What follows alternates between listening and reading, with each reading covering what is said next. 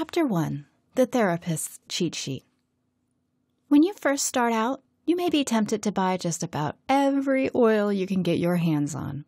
Considering that there are hundreds to choose from, this is going to be counterproductive. In this chapter, we will go through what you should look for in an oil, and also my top 10 favorite oils to help narrow down the field a bit. Liking the smell is important. It does not matter how beneficial the oil is if you cannot stand the smell. You will end up wasting money on a bottle of essential oil that you seldom, if ever, use.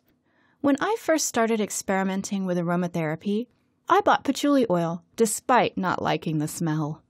I only ever opened the bottle once. An oil that you love the smell of, on the other hand, is something you will use often and one that will have an uplifting effect on your emotions every time you use it. When you find an oil that you like, look for others within that same family of scents. For example, lime oil is a citrus oil. There's a good chance that you will enjoy other oils within the same family. The real never-ending story. Start off by getting 2 or 3 different oils at first. You will be amazed at how long one bottle will last you. Because you use only a few drops at a time, it is better to stick to some tried and tested favorites initially. When you have practiced with using the oils a bit, you can add to your collection. The top 10 most useful oils. These are the oils that are most generally useful. I always have these oils in my aromatherapy kit. Lavender, eucalyptus, and chamomile oils are the ones that I would start with. I have not included tea tree oil in this list because I really do not like the smell. If you find that you can handle the smell, it can be a useful oil to have on hand as well. Lavender.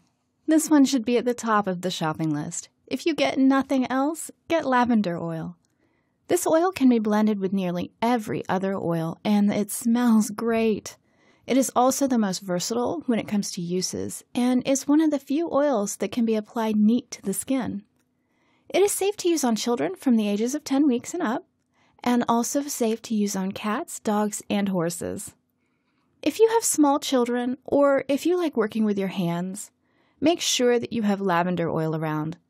To make it go a little further, mix it with equal parts of grapeseed oil and keep it in your first aid kit. This mixture will help to disinfect and treat minor cuts and scrapes, scratches, insect bites, rashes, bruises, burns, and grazes. The mixture can help soothe the itch of chickenpox and reduce the risk of scarring. It can be applied neat as is, or mixed with equal parts of tea tree oil directly to a fungal infection such as ringworm or athlete's foot in order to kill it off. You can apply it mixed into some full cream milk, directly to sunburnt skin, or simply add a few drops to the bath to help reduce the sting of the burn and to promote healing.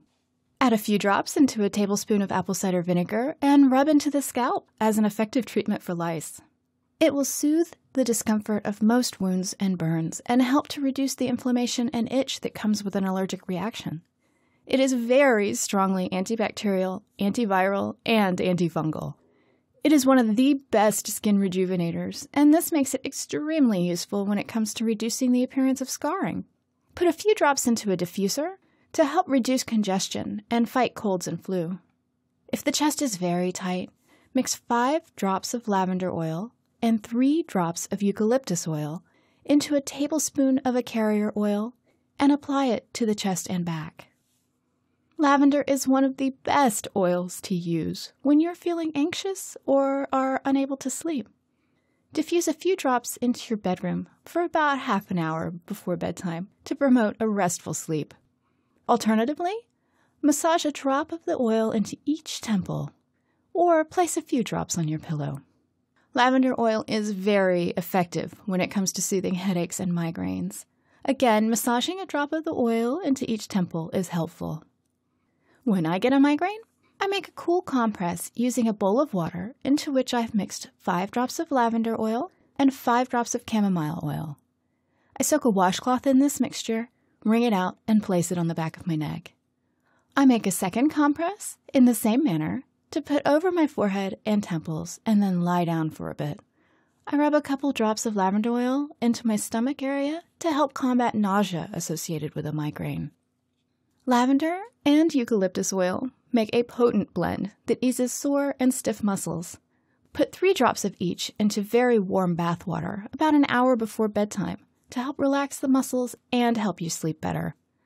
Alternatively, you can mix 5 drops of lavender oil and 3 drops of eucalyptus oil into a couple of tablespoonfuls of carrier oil and use as a muscle rub. When it comes to your pets, lavender oil can be used in their rinse water after they have bathed to help fight ticks and fleas. You can also apply 2 drops to the base of the tail and 2 drops to the back of the neck to help repel ticks and fleas. For a reasonably priced carpet treatment, mix a few drops of lavender oil into a cup of baking soda and sprinkle on your carpets. Leave for a few hours, preferably overnight, before vacuuming it up again. You would think that lavender oil being so useful would cost an arm and a leg. Fortunately, it is quite reasonably priced. When blending, use it as a middle note. It smells herbal. Eucalyptus oil.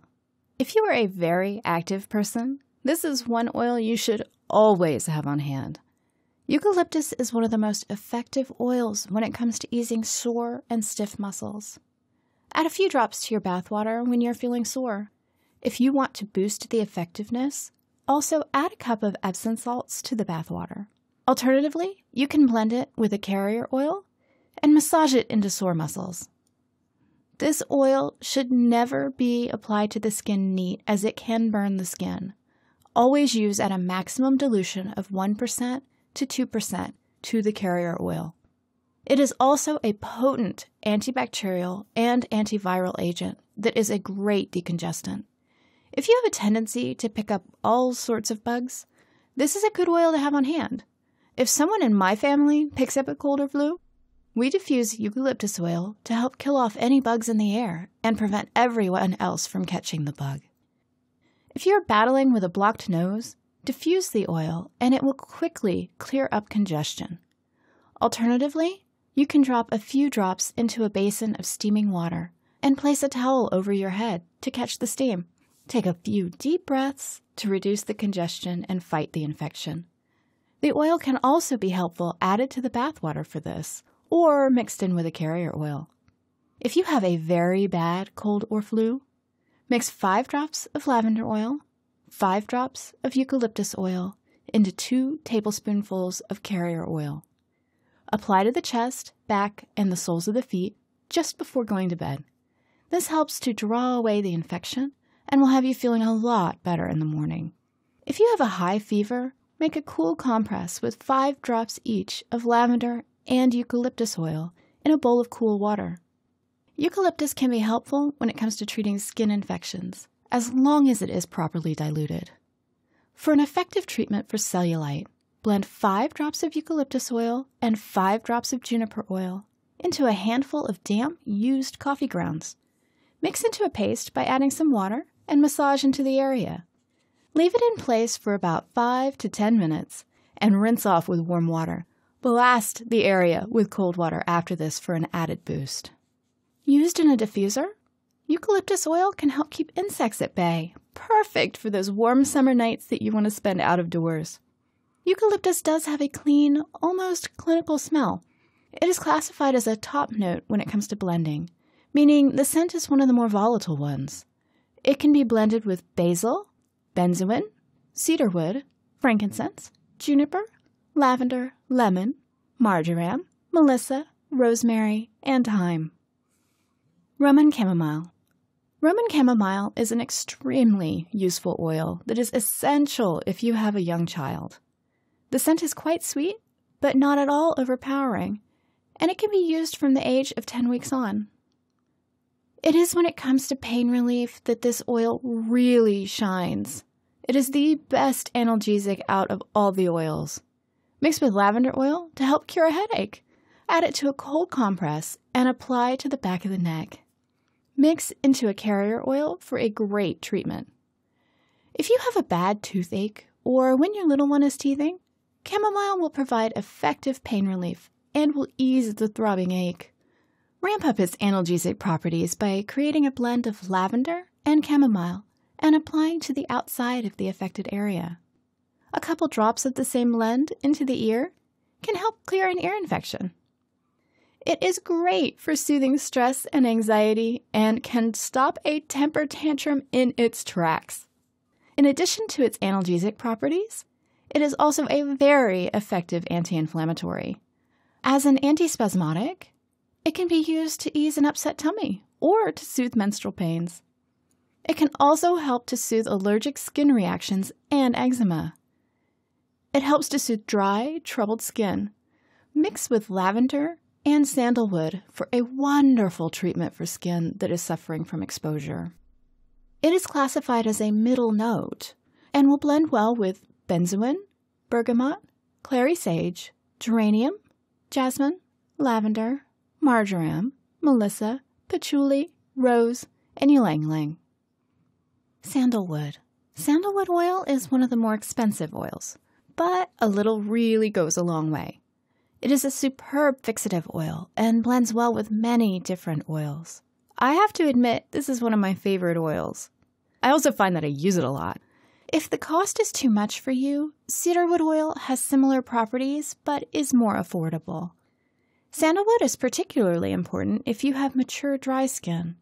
Mixed into a blend of neroli, palmarosa, and lavender, it is a potent anti-wrinkle treatment to use at night. It is a great sinus cleanser and will help alleviate dry coughs and the symptoms of colds and flu. Where it really shines, though, is in its ability to help you relax and relieve nervous tension, especially when these are the result of a fear of change. As a fixative, there is no oil to match it. I once made a batch of aqueous cream using sandalwood as the fixative and no preservatives. The bottle rolled under a bookcase, and I forgot about it. A couple of years later, we moved house, and the bottle was found. The blend still smelled as good as it had on the day it was blended. Neroli. I love the smell of neroli oil. It smells great and is a wonderful addition to any perfume blend. Just a note of caution here, though. When I was still working, a friend of mine and I decided we needed a bit of a pick-me-up. We took a piece of cotton and added a few drops of neroli. This we then put onto the radiator. The warmth from the radiator heated the oils, and the scent permeated the room, and very soon we were feeling great. We added a few more drops. After about an hour, though, we were feeling a little too high-spirited and found just about everything funny. We had developed a mild buzz just from the neroli oil. Granted, the room we were working in was pretty small, and we had the windows closed to keep warm. But this was one occasion when we had too much of a good thing. If you are using the oil in a diffuser, make sure to use it for about a maximum of a half an hour at a time. Alternatively, make sure the room is properly ventilated. In all fairness, this never happened again, and I use neroli oil quite often in my perfume blends. If you have a scar or stretch marks, this is a great oil to have on hand. Blended with lavender and geranium and rosehip oil, this is a wonderful treatment oil to encourage the reduction of scar tissue and to help regenerate skin. Combined with sandalwood, it makes a perfect treatment for dry or dehydrated skin. If you are battling with poor circulation, this is a good oil to use. It also has antispasmodic properties, so it can help relieve cramping. If you have chronic diarrhea or flatulence, rubbing a neroli blend into the abdomen can provide much-needed relief. It is particularly helpful in treating irritable bowel syndrome. It is a very uplifting oil and is effective in treating depression and nervous tension. Use a blend of neroli when you're feeling especially anxious, and it will calm you down very quickly. Perhaps I'm just biased because I love the scent of neroli oil, but it's one of the best oils for perfume. It is a citrus oil, but does not smell overtly of citrus. To me, it is more floral and sweet.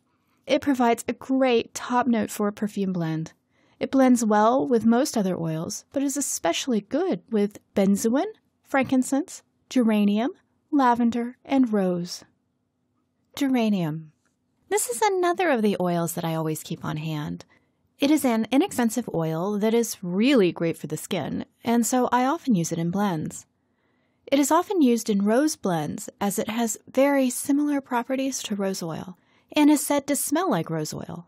Personally, to me, it smells very different from rose. It has a very herbaceous aroma.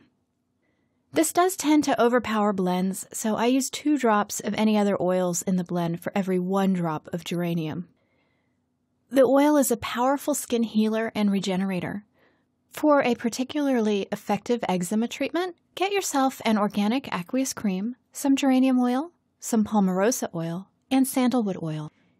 Used twice daily, this will clear up eczema and other allergic skin reactions. There are no oils to beat geranium when it comes to skin treatments.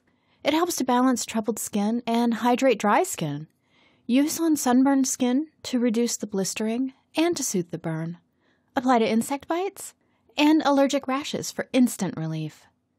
It is a good anti-inflammatory and so will reduce the appearance of red raised pimples, prevent the infection of these, promote healing, and reduce the chances of scarring. I always mix up a bit of lavender and geranium oil whenever I am planning to do some crafting. It can be applied to cuts. My rotary cutter also hates me, and burns, and will heal them faster. If you battle with water retention or cellulite, mix a few drops of oil into some olive oil and enough coarse salt to make a paste. Apply to the areas worst affected, and then rinse off in a warm shower or soak off in a warm bath. Your skin will feel smoother and softer, and circulation will be boosted. Geranium oil is said to have a balancing effect on the hormonal system, and so it can be useful if you suffer from premenstrual syndrome or if you are menopausal. This is an uplifting oil that is used in the treatment of depression and nervous tension. It should not be used by pregnant women in their first trimester and should not be used by those diagnosed with breast or ovarian cancer. This is classified as a middle note and blends well with basil, bergamot, grapefruit, jasmine, lavender, neroli, orange, patchouli, petitgrain, rose, rosemary, sandalwood, and ylang-ylang. Ylang-ylang. If you want an oil that is truly exotic, this is it. You're either going to love it or hate it. There is no middle ground here. I love it, but I use it in limited quantities as it has quite a heady scent.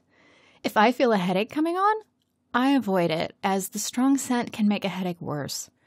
It is useful in balancing the sebum levels in the skin, making it suitable for use by people with all types of skin. Used in the rinse water after shampooing your hair, it helps increase shine and healthy hair. It can be helpful at reducing high blood pressure and at regulating the heart. It helps to reduce nervous tension and is renowned as an aphrodisiac. It can help treat insomnia, but I find you need to be careful to use it in a blend here as the scent alone can end up being too strong.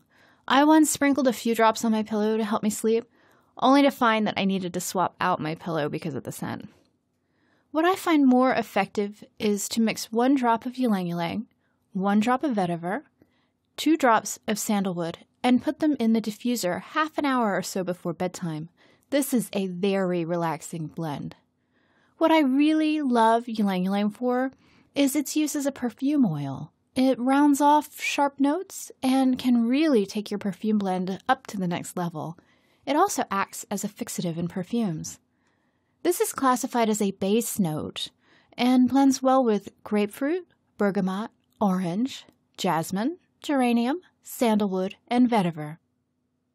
Sweet marjoram. This is not an oil that's commonly recommended in popular magazines, etc., and I think that's such a pity. Whilst this is not an oil that I would use in perfumery because it has a strong scent, I do find that its other qualities more than make up for this. I find that it's particularly useful for relieving tired and sore muscles and joints, especially if blended with a little lavender oil. It warms the muscles and is very soothing overall. If you battle with circulatory problems or high blood pressure, this is one oil that should be on your shopping list. It can help reduce bruising, regulate blood pressure, and also prevent chilblains. It has strong antibacterial and antiviral properties, making it useful in the treatment of colds and the flu. Mixed with chamomile and lavender oils, it makes a soothing rub for a tight chest and racking cough. It has antispasmodic properties and can be used in a warm compress to help alleviate menstrual cramps and pain. It helps to regulate the menstrual cycle, particularly when blended with clary sage. For me personally, it is its calming effect that is most helpful. If I find that I'm feeling panicky or over-anxious, sweet marjoram blended with either lime or chamomile always helps me put things back into perspective. Mixed with lavender and chamomile, this makes a really effective treatment for headaches and migraines. Massage into the temple or use as a cool compress over the forehead and at the back of the neck.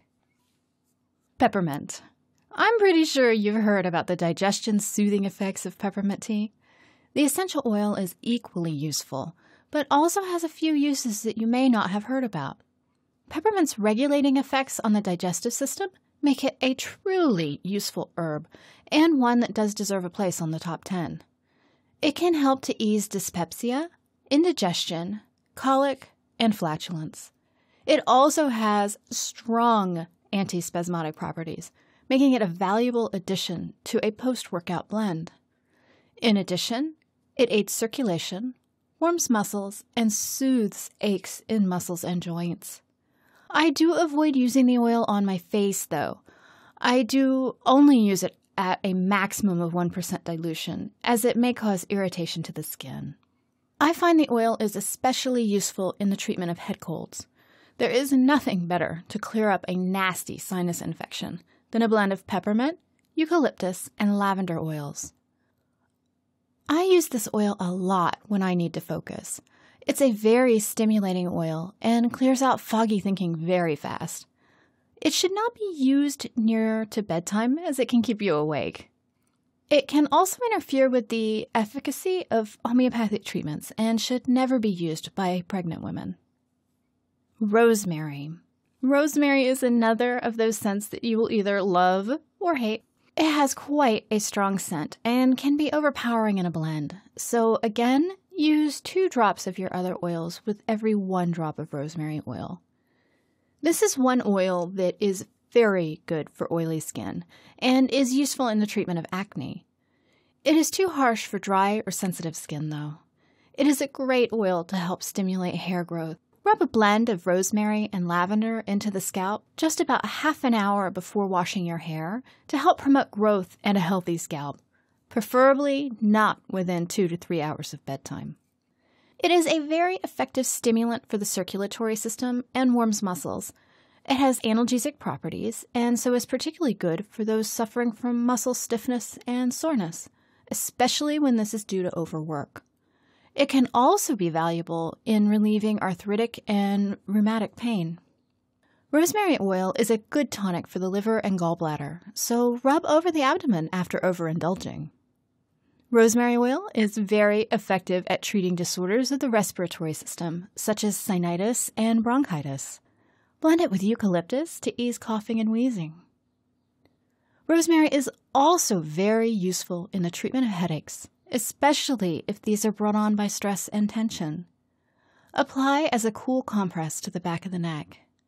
In ancient times, Roman soldiers would tuck a sprig of rosemary behind their ears to help them focus their attention. This tactic is just as effective when using rosemary oil. When I need to focus on writing or studying, I blend together rosemary oil and lime oil and massage it into my scalp. I find this helps me focus for longer periods of time and lets me work longer and harder with less chance of fatigue setting in. Rosemary is classified as a middle note and blends well with basil, bergamot, frankincense, geranium, grapefruit, lavender, lemongrass, lime, mandarin, orange, pine, and petitgrain.